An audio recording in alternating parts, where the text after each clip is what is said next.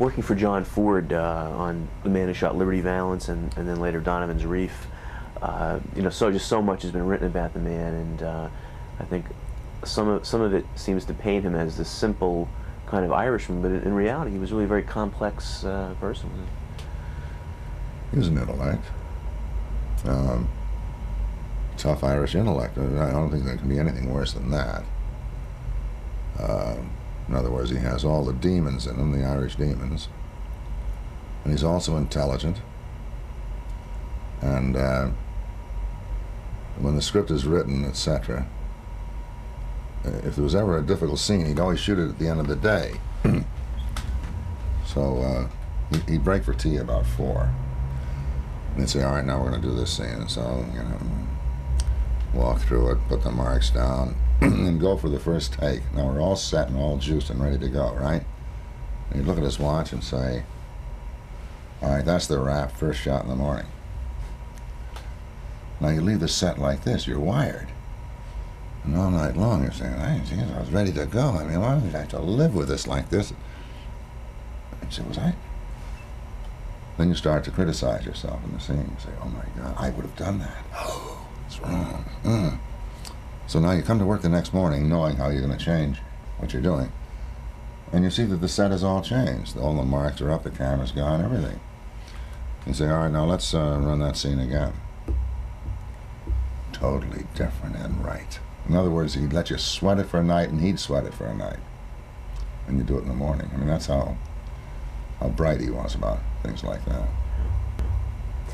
Bill Clothier told me in an interview that he had tried to talk Ford into shooting Liberty Valance in color. That he felt the black and white was wrong, it was dated, or whatever. But then when he was actually seeing the dailies and seeing the mood of the piece, that there was no other way but to shoot it in black and white. Well, black and white saves you a lot of problems. It takes you back into the mystical past. I mean, for instance, there's so many films you see today that'd be better in black and white, except that the distributors won't handle them. They say our audiences want color. So if you have a night scene in a dark alley in color, it really doesn't amount to much. If you did it in black and white like in the old days, what they could do with shadows, it'd be much more dramatic. I mean, look at the Joan Crawford films. The Curtiz, the way he used the light. Gee, these bars of light and the moods and the beauty. I mean, it was, for some reason, I don't know how to put this here, for some reason it allowed you to experience it in its purity. Whereas in color, it allows you to tear it apart. Because if there's a red rose in the corner, it's going to be just as red, because they're going to light it. Having nothing to do with the scene. And your eye goes, I think it blows it.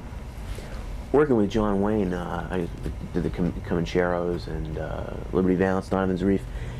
The scene that always stands out in my mind in Liberty Valance, when you have that good 30-second stare down with him after you've tripped Jimmy Stewart, the hash slinger.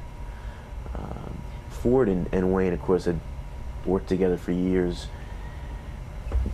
What was their thing like? Did I guess very little communication going on there with who? Between Wayne and Ford? What do you mean little? I don't understand. In terms of that communication between actor and director. Oh no, Ford had talked to Duke all the time. Yeah. Oh no, he directed Duke. And I think Duke relied on him very much to direct him. Because I think that Duke felt very, very enamored of what Jack, Coach, Pop, or whatever they called him, had done for his career. Because he'd say, oh, don't do that, Duke. And Duke would go like that and then do what he told him to do, and boy, it was just brilliant. I mean, I think Ford was very responsible for Wayne's tremendous persona in Westerns. He had one of the great death scenes in Liberty Valance, when you hit the floor on your knees, fall forward, take one step off, and into the street. Mm-hmm. That's great. Yeah, I did that once, and he said, what are you doing, kid? I said, well, I'm such a bad guy, I thought I'd fall down on my knees like I was praying, and then realized that didn't work and go.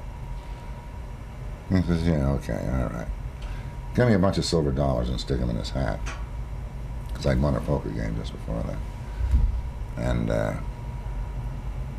so when I went down, you know, silver flies out of my head onto the boardwalk, and one of them's spinning, and you can hear it.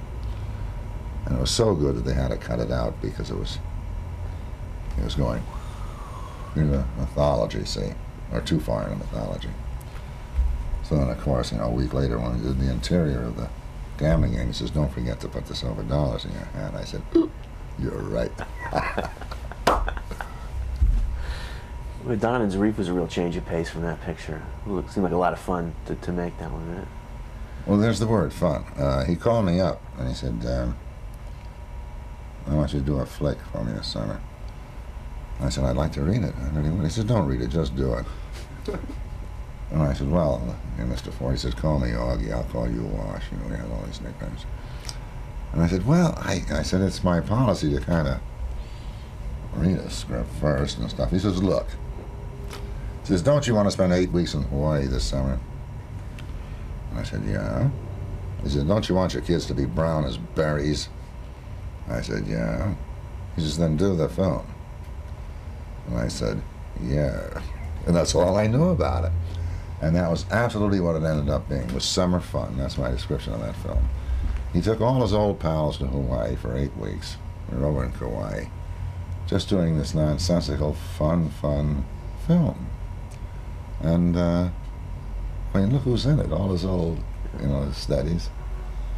And I think it was kind of